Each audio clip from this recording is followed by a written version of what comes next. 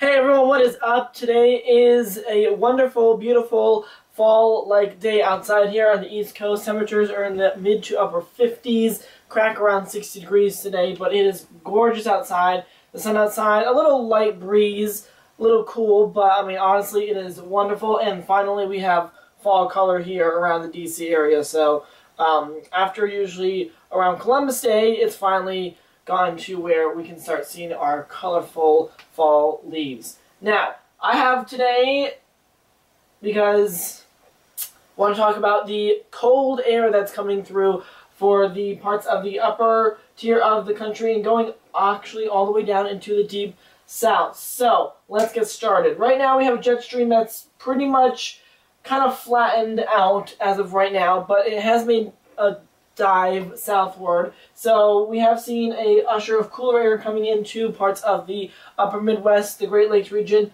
Northeast, Mid-Atlantic states, and parts of the Deep South. However, that is going to get even colder as we have another couple pushes of cold air from the north coming into the parts of the Deep South and the interior Northeast. We have a ton of frost, freeze watches, advisories, and even freeze warnings all the way from the interior parts of New York going all the way down into Pennsylvania, the Ohio River Valley, and going down to even the Tennessee River Valley and the Mississippi Valley. So if you live in parts of these places, you're going to want to bring in your plants this evening because we are expected to have temperatures dip down to the 30s and even the upper 20s in some cases. There's some hard freeze watches and warnings in parts of Kentucky and Tennessee. So places could get down to the upper 20s. So definitely bring in your plants if you have them outside still. Even parts of the upper parts of Georgia, Alabama, and Mississippi have frost advisories tonight. This is about 2 weeks earlier than what we typically see in the South for frost and freeze watches and warnings, mainly because we just don't get this type of cold air into parts of the South until the first or second week of November, and it's the last week, almost the last week of October and everything. So kind of unusual to see this cold air, but it's not unprecedented. We have seen cold air like this before, but just widespread frost and freeze advisories and warnings across much of the eastern third of the nation and everything. You already have your cold air already locked into parts of the upper Midwest. High temperatures are not even getting out of the 40s today in Minneapolis. Chicago yesterday actually saw their first trace of snowfall for the season. It's a bit on the early side for any snowfall, but it didn't amount to anything, just a trace of snow. So that's basically nothing, just, you know, you could pretty much measure it, sort of say. It was enough to actually be measured, and a trace is just a very thin layer of snow and everything, so not even amounting to a quarter of an inch or anything.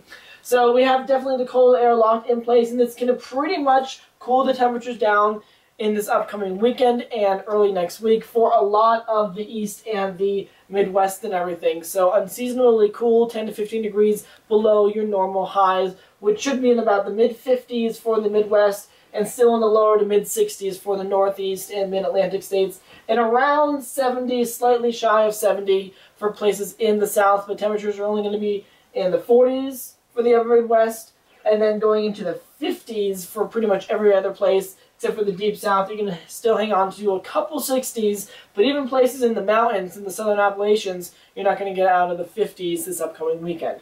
And then next week, we have a possible snowstorm, another snowstorm, yes, coming into parts of the Front Range of the Rockies. I'll have more details on this next week and everything, but I just want to give you a heads up. Ski lovers in the Wyoming and Colorado areas, even parts of the Plain States, you could have another significant snowfall coming into your area next week. But more details on that after the weekend is out.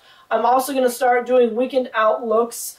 I'm going to be posting up videos every Thursday and just giving a weekend outlook for Friday, Saturday, Sunday for pretty much the entire country. I'll pinpoint some cities here and there so that way you can see what you have in store for your weather for every single weekend. So I'm going to start doing that tomorrow because tomorrow is Thursday, and I hope to see you all then. Until next time, remember to keep your eye to the sky.